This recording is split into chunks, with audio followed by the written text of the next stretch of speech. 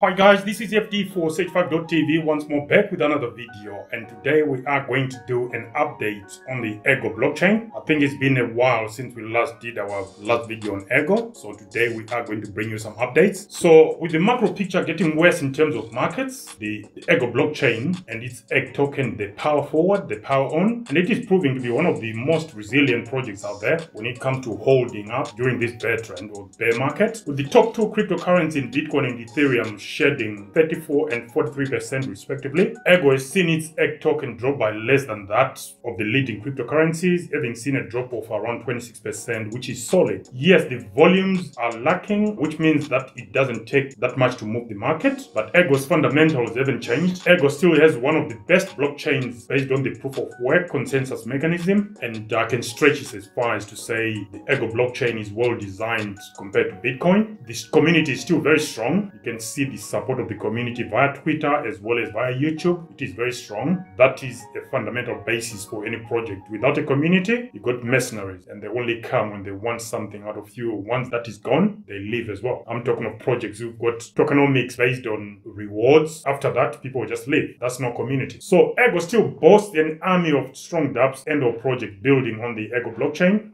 We covered some of these in our previous video where we covered Ergo DEX, Ergo Pads, Sky Harbor NFT marketplace, and Aneta BTC protocol, bringing Bitcoin to both Cardano and Ergo blockchains. So what else is happening within the Ergo ecosystem? For one, there is GetBlock.io, which launched a subpooling on their Ergo-based mining pool. GetBlock.io has announced the launch of its long-awaited subpooling integration on the Ergo-based mining smart pool. A smart pool leverages the strength of smart contracts within a blockchain to enable transparent on-chain processing of a cryptocurrency miner's share and payment distribution. Subpooling is a mechanism that allows miners to create their own mining pools while utilizing state-of-the-art infrastructure developed by GetBlock.io. These subpools can be used to allow miners to combine their hash rate in a joint effort to find and share block rewards. Various settings can be adjusted, such as payouts, distribution methods, fees, assets rewarded, and much more. The subpooling framework also allows miners to distribute their own Ergo-based tokens in layer of ERG, the Ergo coin, as additional mining rewards. Some of you might be asking what GetBlock.io is, right? Well, I've got that covered for you, ladies and gents. GetBlock.io is an innovation and technology fund institution focused on applying and delivering education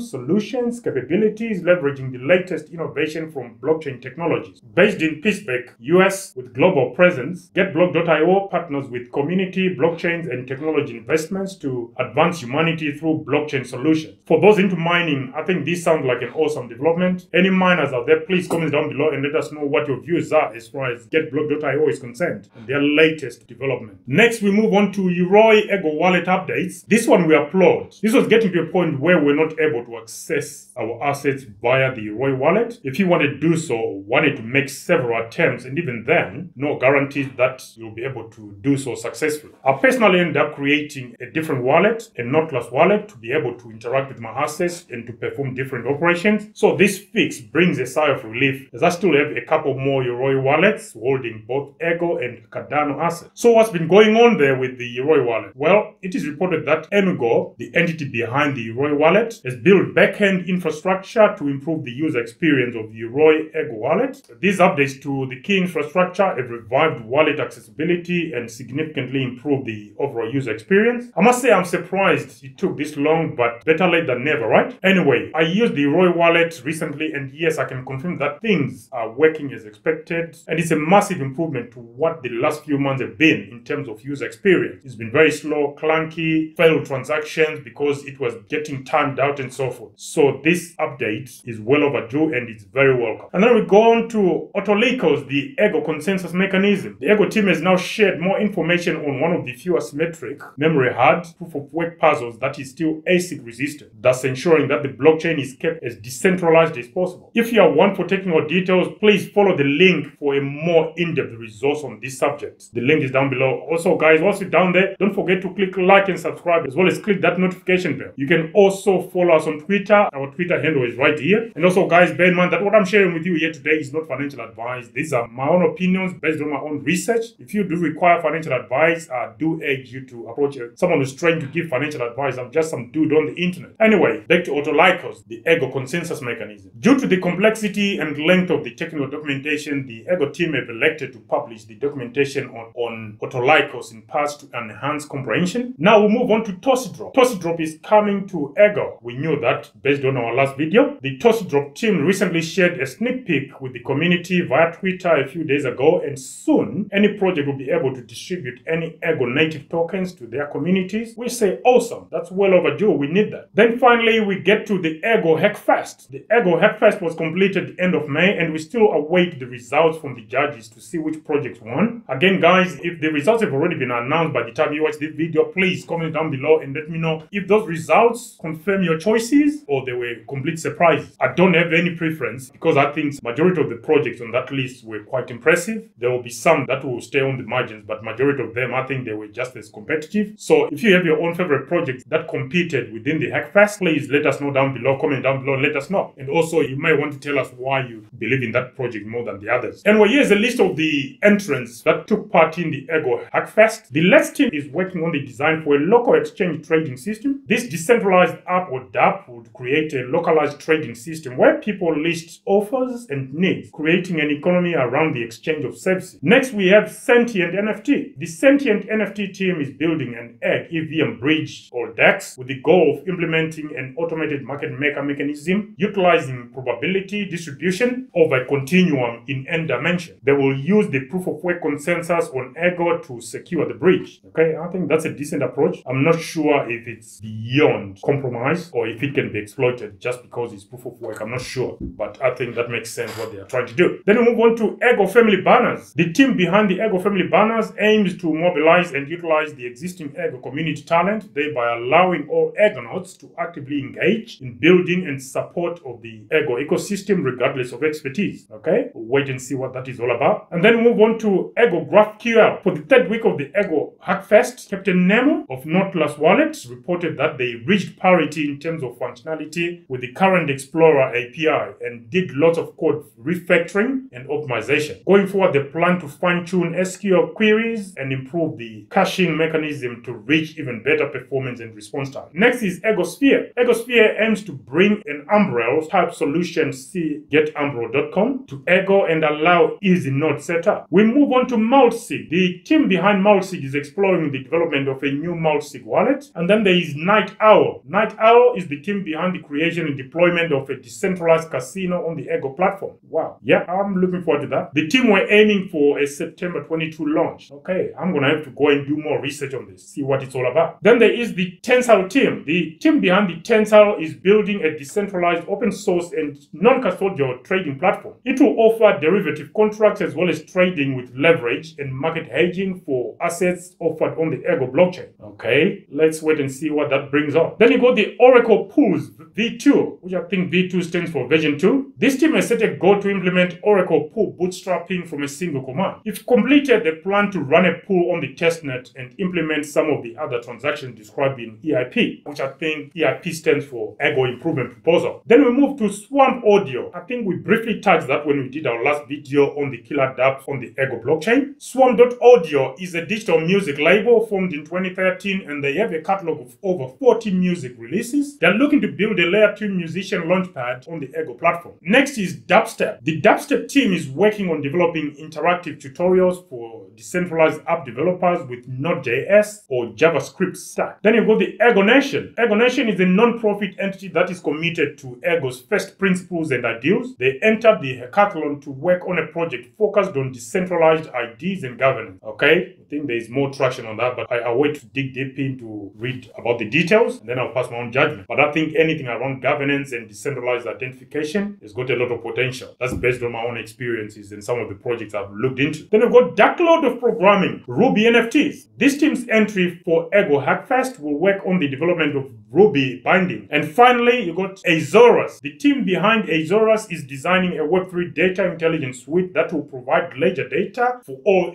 UTXO blockchains blockchain. That's it for the Hackfest, and we still await the results. But in case I missed the announcement, guys, please let me know down below in the comment section. Do let us know if any of these projects interest you and whether you're going to be supporting them. Anyways, that is all for today's Ergo blockchain updates. Comment down below, let us know what you think, and if you do want to see different sort of updates. This was a general update on the project itself as well as on the performance of the egg token or egg coin. Anyway, guys, comment down below, and whilst you're down there, don't forget to click like and subscribe as well as smash that notification bell. Until next time, guys, this is FD for Sage5.tv signing out. Bye for now.